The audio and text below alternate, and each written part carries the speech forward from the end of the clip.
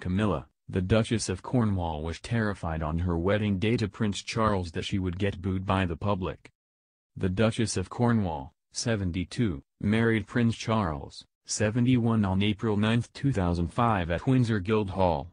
Since both had been divorced previously, they couldn't get married in the church and kept their wedding as a small affair. But royal experts have sensed details on Channel 5 documentary, Charles and Camilla, King and Queen in Waiting, what Camilla was thinking on the day. Victoria Howard told the Channel 5 documentary, having been divorced already, both Charles and Camilla would have found it difficult to marry within the church. Instead they had a civil service at the Windsor Guildhall. Journalist Carol Malone added, she was terrified no one would come. She was terrified she'd be booed. I remember seeing film footage of the streets at about 6 a.m. and there was no one on the streets of Windsor. It was freezing as well. It was a really, really cold day.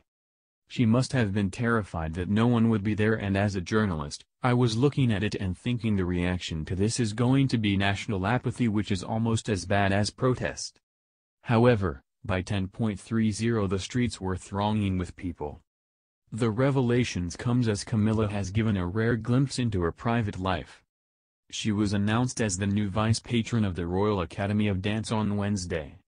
In a video call with former Strictly Come Dancing judge Dame Darcey Bussell and broadcaster Angela Rippon, Camilla spoke of how she feels honored to receive the patronage.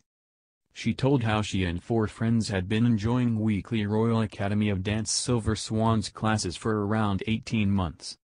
She added, I'm very, very much a beginner and probably will always remain a beginner. But I do feel after a year of doing it that maybe I've improved a tiny bit.